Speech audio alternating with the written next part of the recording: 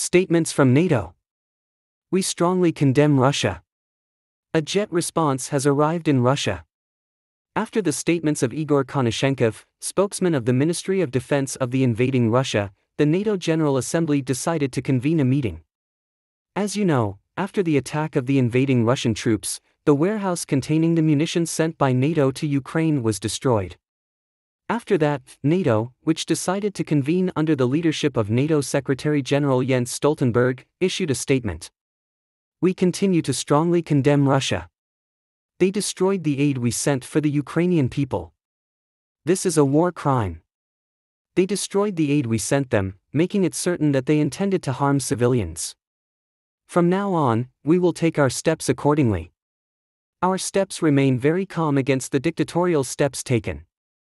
We wish the heroic Ukrainian soldier well, and we continue to condemn Vladimir Putin. Shooting down the aid depot is unethical behavior, but they've committed thousands of war crimes. It is predicted that such a statement will come under the leadership of Stoltenberg. It was leaked to Telegram groups.